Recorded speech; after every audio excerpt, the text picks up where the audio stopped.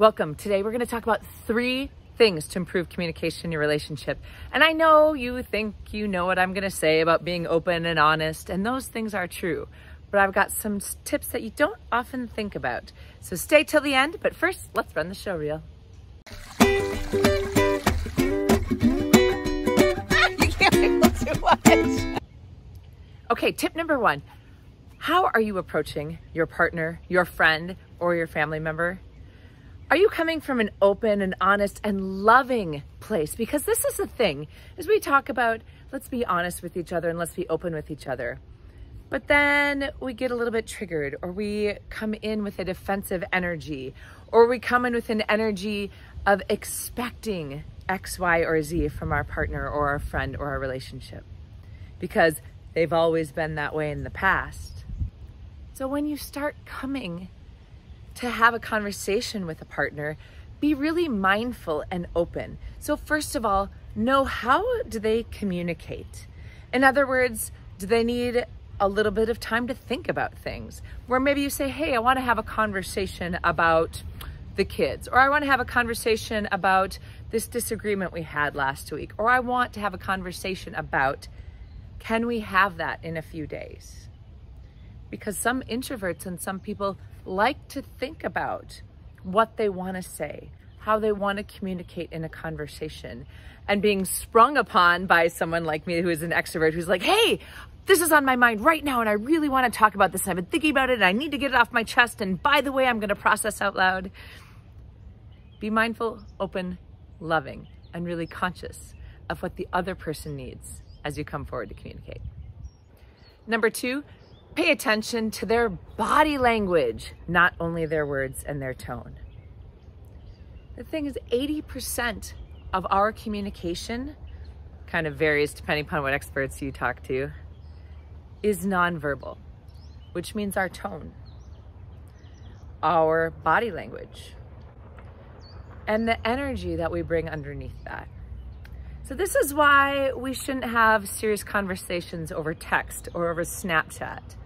Because what happens is we start losing the intention. And so if I read a text and I'm in a crabby mood, I might misread that text and put my crabbiness into what the other person is saying, even if the person was saying over text like, hey, I feel a little bit upset about this morning. Can we have a conversation later? Meaning to be open and light, and just saying like, hey, I just want to touch base and be open and honest with you. And I might read that and be like, what the heck? What's their problem? Right? So have good body language and watch other people's body language as well.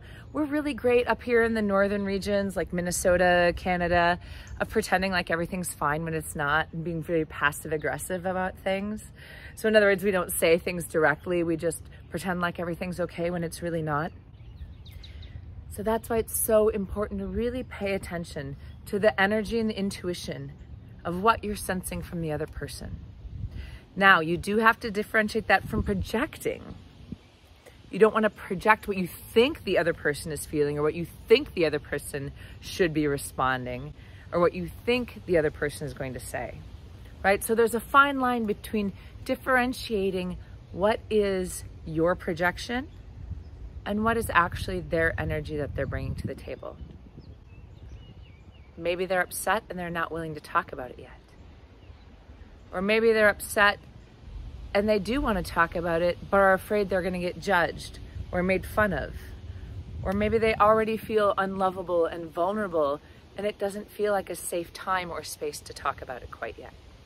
So when you're sensing that from someone, really pay attention to what they want, what they need, and create a happy, safe space. In other words, if you do want them to communicate what's going on, create a space where it feels comfortable, where they know that you're reaching out in the most loving and appreciative manner. In fact, if you know what their love language is, start showing that you love and care about them in their love language.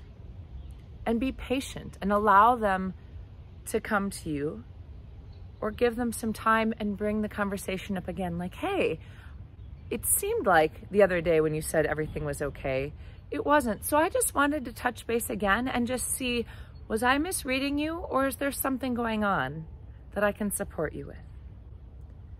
And that kind of open and honest communication and clarity while creating a safe and loving and supportive space is going to go miles in your relationship, whether it's your friendship, your family members, or a romantic relationship.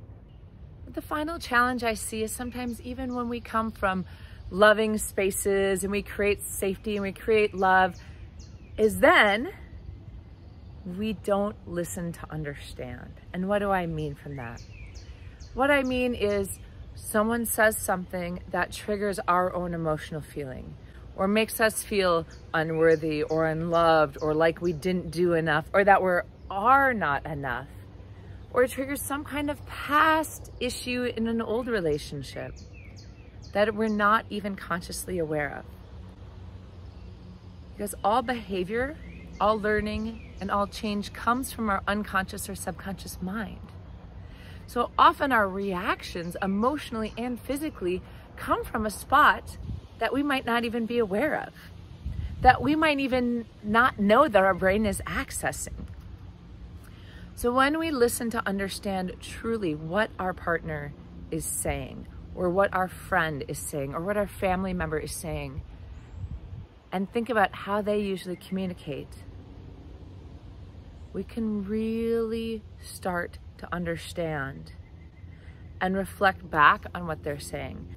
And you can use active listening skills if you choose, like, so help me understand. What I hear you say is that correct? Just to make sure I'm clear.